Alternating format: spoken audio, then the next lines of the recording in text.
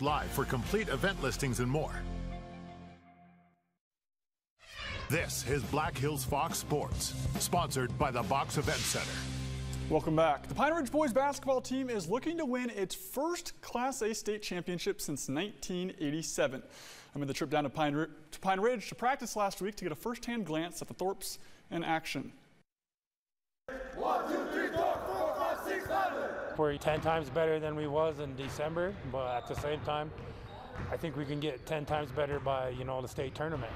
Pine Ridge has big hopes in mind for a season they've been dreaming of. We're a West River team, a res team, from a small town, but we just put the whole state on notice.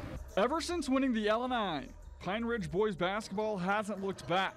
The Thorps have built an impressive 18-1 record, but still have a long ways to go before hoisting a state championship trophy.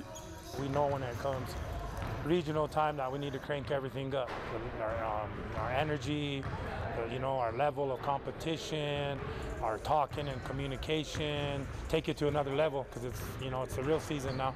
We have a lot of people that can come off the bench for us when our first 6 are burnt, they can come in and it'll be the same pace. Coach Means' team's strength is its numbers. Players 1 through 15 all contribute to the bigger picture, despite having 2 guys in Jalen Roulard and Marvin Richard III who are 1,000-point scorers. My team gets me the ball, They're the ones that pass me the ball, so I'm able to score that much points. And they trust me with the ball to shoot, score from, get it done from. We knew he can light up the scoreboard, but is he being efficient? Is he keeping all his teammates involved? And the other part about it is he plays to win. He's very humble. If Jalen's rolling, he'll get Jalen the ball. If Kanye's feeling it, he'll get him the ball. It's kind of pick your poison now. The Thorps don't just play and practice hard. They lock in while lifting weights, watch film with focus, and condition more than most.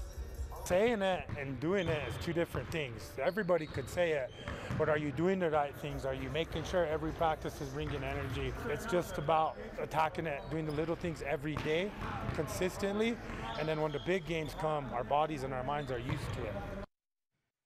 The Pine Ridge boys will put all of their hard work to the test tomorrow night in a Region 7 playoff game against Bennett County.